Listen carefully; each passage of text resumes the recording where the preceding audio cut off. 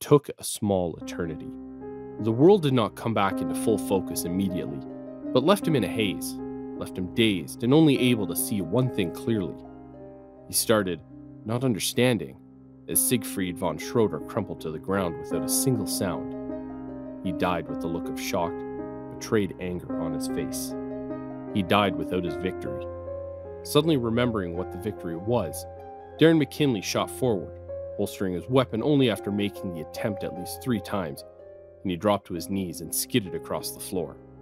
So focused, he did not notice Joey Wheeler and Tristan Taylor rushing into the room. Oh, God. He checked, dread adding tens of tons to each arm, and hoped to God that... He's alive. Mokuba's alive. He's okay. Oh, thank Christ. We were back there and found this... There'll be time for that later. We need to... He stopped. He suddenly remembered. Seto. Oh, shit!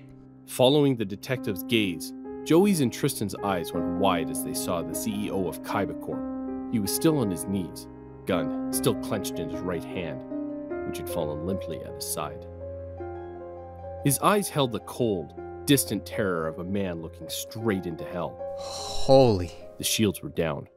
The impeccable, untouchable armor was gone. Seto no longer had the presence of mind to hold up the facade he had been straining so mightily to maintain since stepping foot into the von Schroeder mansion. And without that facade, they saw him for what he was. A frightened child. No, not just frightened. A child touched by death. Help me get this son of a whore off him!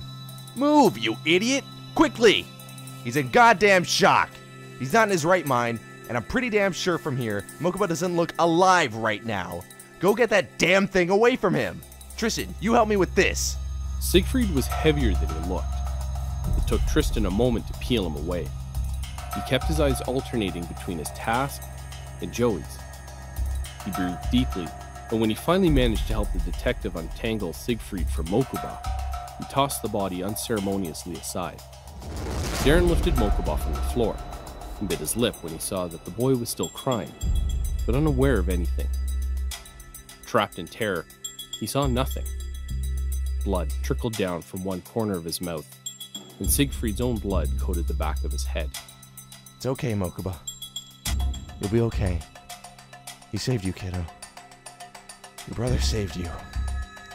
Your stupid, reckless, hopelessly brilliant brother saved you. You're gonna be alright. He walked over to Seto. Joey had managed to coax the young executive to give up his weapon, and when Darren held Mokuba out to him, Seto took the burden without speaking. Without thinking, Seto stared down a bit, but, just like his brother, didn't comprehend. Oh, God! Mokuba! Get up! Get up! No. No! Please, wake up! No! No! No! No! God, please, no! No! No! This is not happening! It couldn't happen! No! No! Mother, please, make it leave! Make the nightmare leave! Mother! Mother! Oh, please, make it leave! No! Mother! Mother! Father! No. No, no, no! Mother! Please. Yes. Yes, this is right. This is right. Mother, isn't this right? Look, Mother. Look at how I have failed. Yes. Look. Look, Mother. Look at how I die. Yes. Father is angry. No, not now. Must listen for Mother. Mother will come soon to tell me I have failed. Will not listen to Father. No, he cannot. Never.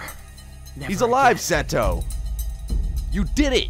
You fucking did it, Seto! He's alive! He's okay! No response. Seto! He's alive, Seto! He's okay! What? What did... Who? For the love of God, man! He's alive! Alive? His brother was alive! There was just enough cognitive function going on in his head now for Seto to realize that his mind was clouded. He could barely think. The only thought that came in full force was that Mokuba was alive. Everything else was hazy, distant, and seemed not to matter. Seto decided that was fine. That was just fine. Nisama's here, little one. Enough of him had come back that he realized he still had a job to do. He still had a purpose. Siegfried had been wrong. The world had not ended. The world moved on. And he could move on with it. I'm right here. You're safe now. Nisama? You're safe, Moki. You're safe. I've got you. I've got you. It's okay now, baby. You're safe. Go ahead and cry. You're safe. No! Well, here's hoping that's over, huh? We can hope. But we should get Mokuba to a hospital. You don't just pop back from a fright like that. I need to call this in, get everything straightened up with my captain. The last thing we need is for Seto to be branded a murderer. Sick part is, that'll probably still happen. Fuck all to whatever we do. The whole thing was being broadcast online. Caught everything, right up to when Kaiba took him down.